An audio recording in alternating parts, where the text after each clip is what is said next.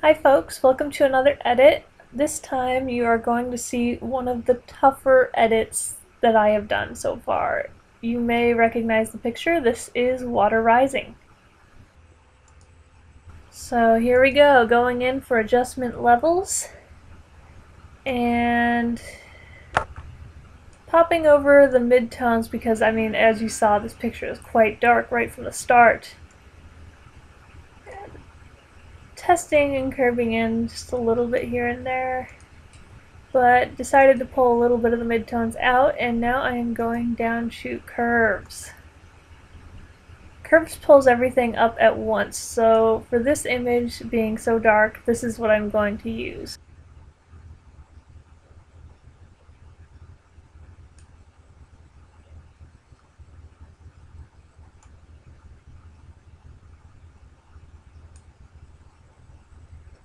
There we go. I've got my midtones figured out for this image.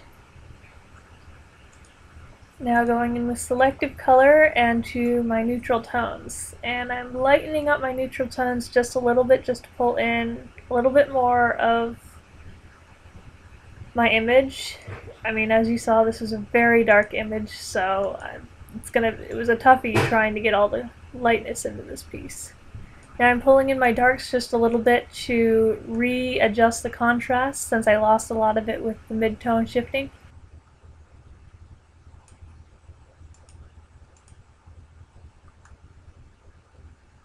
A little adjustment here and there with both of those tools.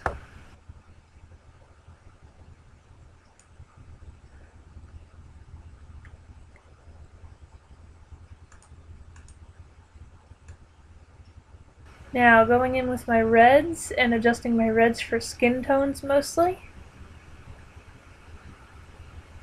This will help with one of the major problems with this picture, which is grain. There is a lot of grain left over in this image from the huge shift from the darks to the lights.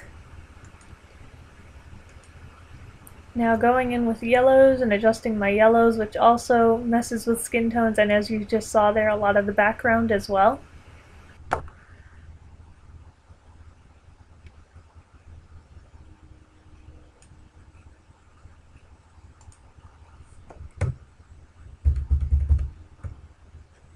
Now I'm just checking over the image here and there, making sure there's no major flaws on me or the dress. And now I'm going up to my face, and as you can see, there is a lot of grain left over from the dark image shift in the face. Luckily, a lot of this isn't going to be very visible except for close in because this is such a large image too. I'm not front and center.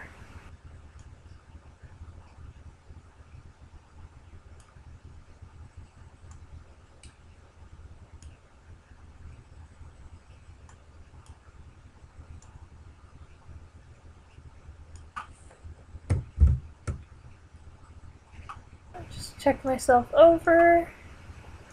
One thing I have to deal with an image where my face is so grainy is I really have to pump up my makeup and just general facial features in order to kind of remove the grain from my viewer's focus.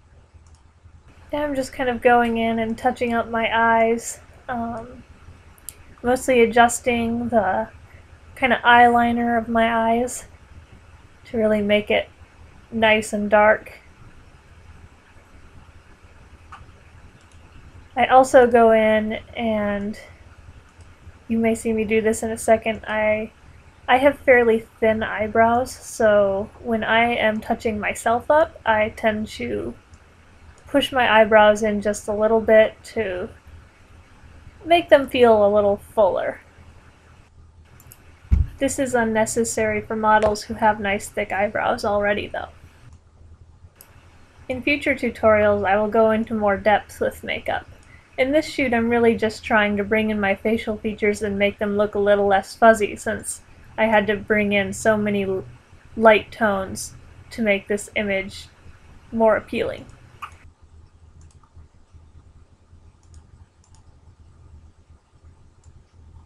Just adjusting the lips, darkening them up, giving them a little more impact.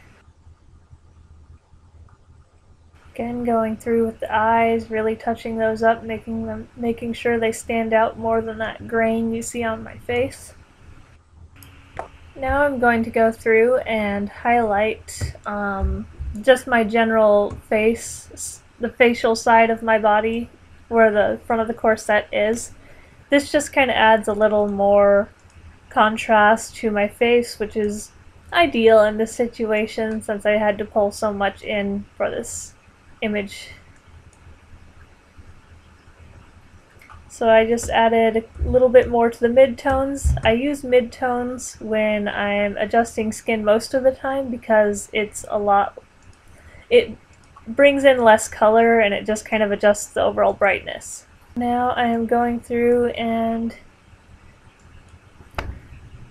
lightening up some of the midtones on my body and face, and this might help a little bit with some of the grain, which was likely more in the mid-tone range and a little bit of shadow. And now I'm going back through and I am shadowing up the dress, adding more darks to add to the contrast of the folds of the dress. And you notice I'm doing this with my dodge and burn tools because it gives me a lot more control over the area I'm covering with these highlights and shadows. Going back through and just kind of doing some touch-up, going back and forth with the lights and the darks until I find a level of contrast that I like overall. In an image like this, I use the burn and dodge tools more often because there's so little contrast after I pulled those mediums in that I have to re-add a lot of the highlights and shadows to this image. Now I am adjusting brightness and contrast. I don't always use these settings because sometimes they can be a little extreme and they can do too much overall adjustments over all the colors.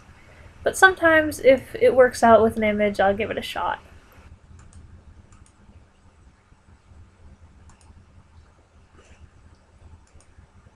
I'm going in with color balance. These tools are fun to mess around with. I suggest you go in if you have a chance to use this and just kind of pull the cyans and reds and magentas, greens, yellows, blues around because you can learn a lot just by messing with these kind of scrolling tools.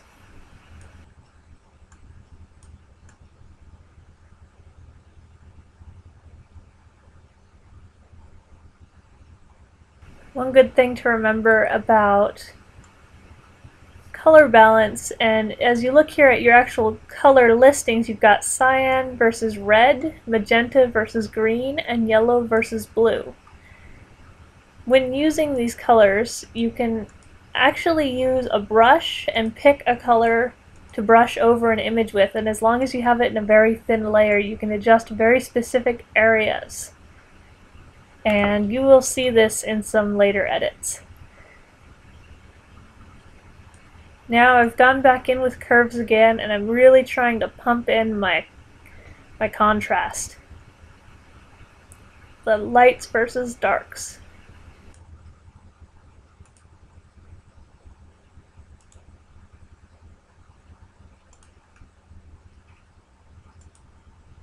This isn't the actual image I have up on DeviantArt right now. This was a second edit.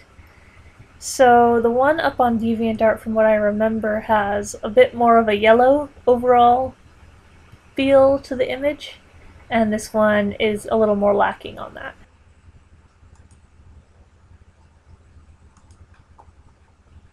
Going back in with selective color.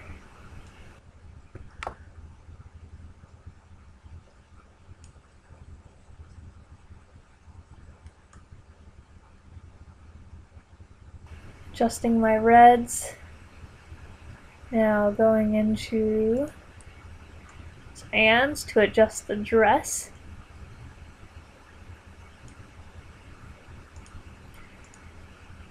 And blues again to adjust the dress, as you can see there.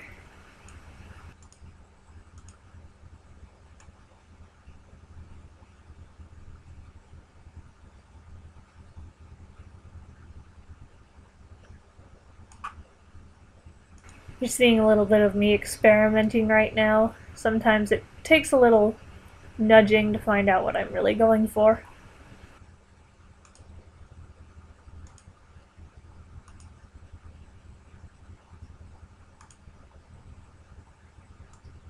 Now, back in brightness and contrast. With an image that started off at such an extreme, I'm really trying to work back in a lot of my contrast and kind of pull in some more color.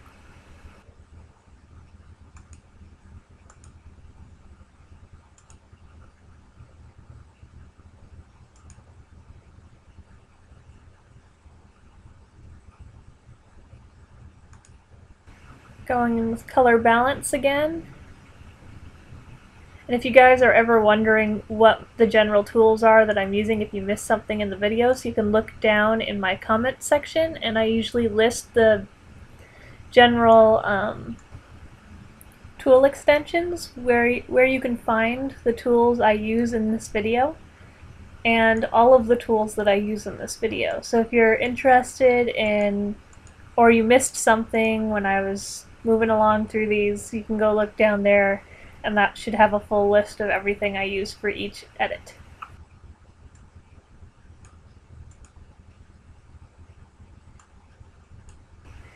So there we go. From dark to bright. This image is a pretty extreme edit, but I will say that there are more extreme ones coming in the future. But as far as pushing an image, this one got pushed very far. If this edit helped you, feel free to subscribe to my channel for more edits in the future.